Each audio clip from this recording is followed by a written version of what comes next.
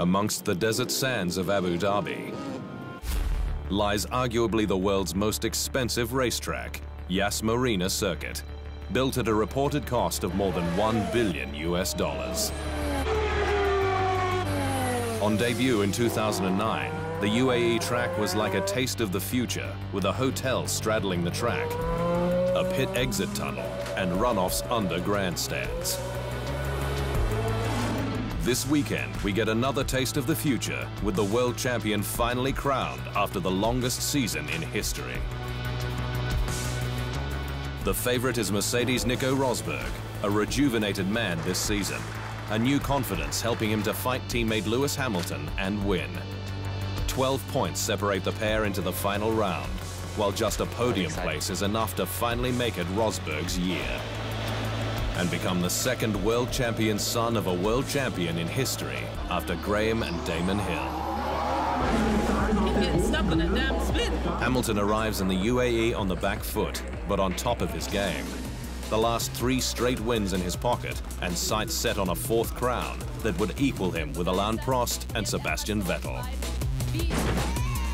The reigning world champion knows Rosberg will have to hit trouble for a 4th world title. But the pair has had plenty of that this year, notoriously crashing out in Spain, with more heavy contact in Austria. We have a great rivalry. It's a big battle all the time. Every race out there, very, very close. Sometimes too close, unfortunately. Hamilton's also had his fair share of reliability issues, including ERS failures in qualifying in China and Russia, penalties for new power units in Belgium, and an engine blown in Malaysia while in the lead. The Brit has also been in Rosberg's shoes before, when he needed just a podium in Brazil 2007 to win the championship for former team McLaren. But gearbox issues dropped him down the order, enabling Ferrari's Kimi Räikkönen to win the race and title. This year, the tension is sky high, especially with Rosberg playing it safe at the last 3 races from Austin to Brazil.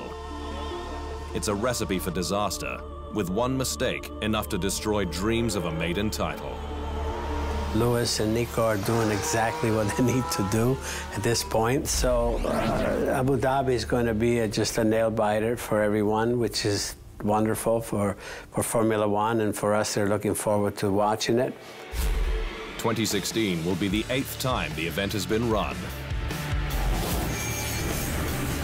Sebastian Vettel is the most successful in Abu Dhabi with 3 wins. Lewis Hamilton has 2 for McLaren and Mercedes. Räikkönen and Rosberg the only other winners.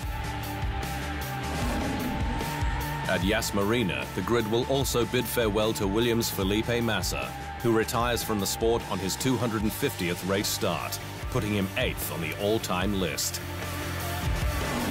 McLaren's Jenson Button is off on a sabbatical, with the chance to return in 2018, should Fernando Alonso make that move to sports cars.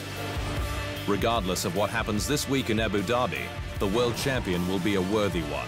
2016's historic 21-race season calendar, making the challenge tougher than ever.